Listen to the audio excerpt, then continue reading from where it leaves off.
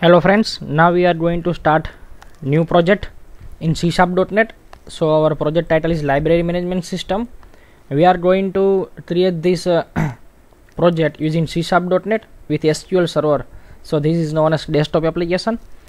We are going to perform this operation. Login means library person login. Library person can add book detail, add student detail or customer detail, edit book detail, delete book details, give book means if any student wants this book, then library person can issue these books to student, return book from student and add in available stock, so we can increase our stock also. Then search book, then search student. We can see there how many student have book right now. We can send SMS email to student regarding their book. We can find book as per publication name or as per author name.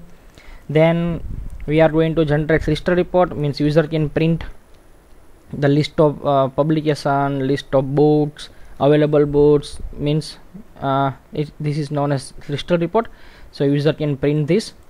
Then finally log out, and in last I am going to show you how you can create setup of this software, because after creating software you can give this after creating setup you can give this setup to other person, so they can set up and they can use on his or her laptop or computer.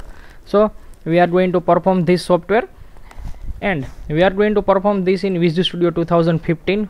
So if you have Visual Studio 2010 and any other version, then you can also use this.